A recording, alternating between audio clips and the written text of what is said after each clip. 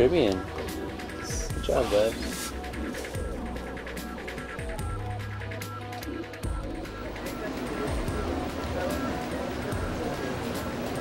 What's up, dude? Hey, how's it going? Little sewage.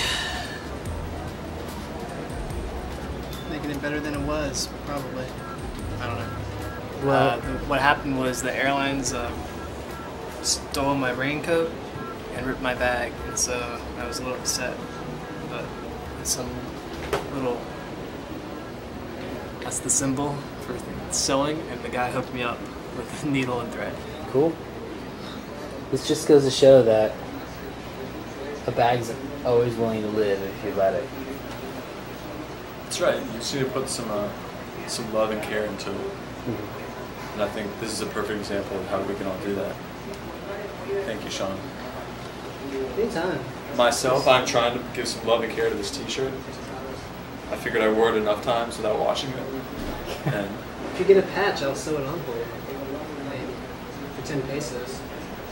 I think you need a Luce Libre patch on your bag. that'd be cool. Pretty fun. Yeah. So guys, we're in our possibly last place. Possibly last place. Yeah, so well equipped for backpackers. As you can see, we're washing our clothes in the sink, and there's ample shelf space to organize one's things, ample drying space for one's washed goods, and first and foremost, oh yeah, air conditioning. Forgot about that. But also,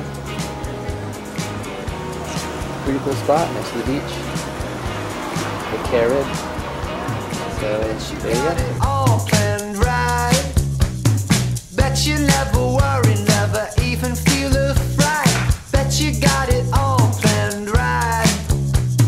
Never think to worry, never even feel a fright. Single sleeps alone. Buenas noches. Oh, we stole the guy's chair. No one. Let him go.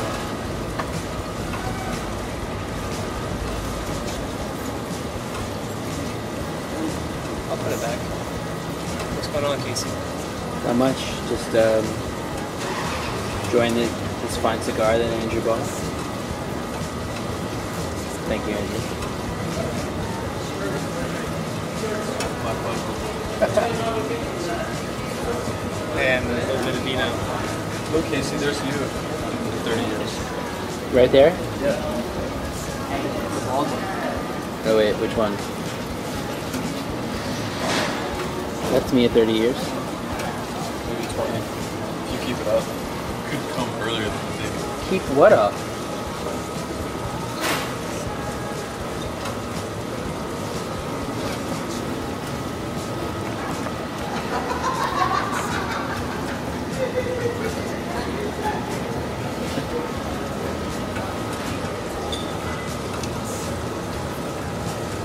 Casey, I was with you when you smoked your first cigar.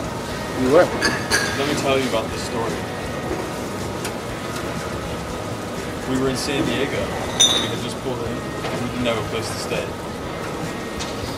But we decided there was so much cool stuff to do, like bars and restaurants and whatnot, that we would figure that out later. So we went out, hit some bars. We found out that there was this one cigar bar, and that was the last night that they were going to be open. Because the next day, it was getting turned over to the city of San Diego to be Eminent demolished domain. for eminent domain, and they were just going to like sell it to a developer basically. So, anyways, at this place, Casey smoked his first cigar, and he didn't just like smoke his first cigar, he like inhaled the entire thing. And I remember he was like nauseous for like 2 hours afterwards.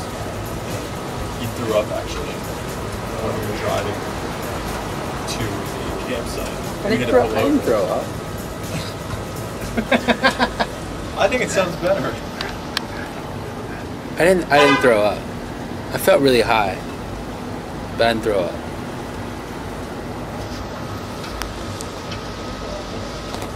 Anyways, Anyways, what do you It's think? basically my word against Casey's word. We can ask Sean. I'd rather talk about Playa del Carmen. Okay. This place is nuts. It's its own entity. I tried to compare it to places I've been. Like Broad Street in Richmond. To that, to Bourbon It's Street, kind of like First Fridays at the beach, right? a little bit. It's kind of like a mall in Mexico, in the U.S. and Europe combined, plus Bourbon Street, plus South Beach, plus Manhattan. Yeah. Fifth Avenue. Fifth Avenue. No. There's people. There's a ton of people. Swanky places to go. I think it's its own thing. This is the new thing to compare against other things. Yeah. For me.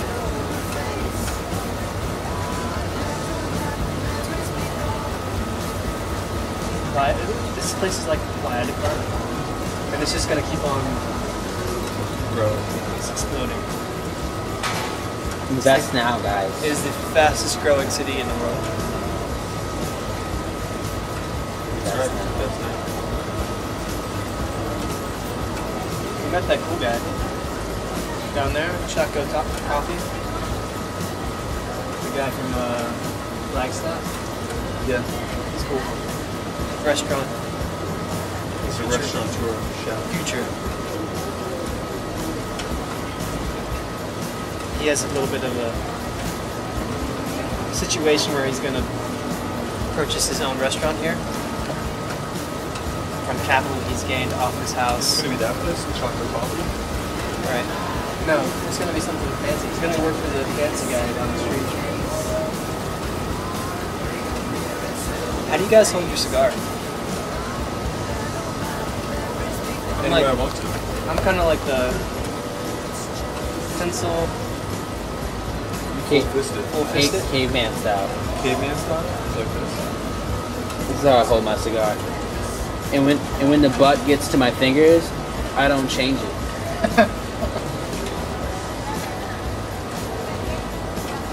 That's like as if you just invented I like discover fire. I like the two-finger method. The dart way. It's like Dark.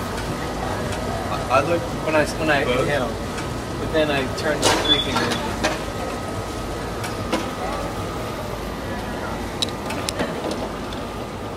Where's the Model 1? We should show that off. It was a good purchase.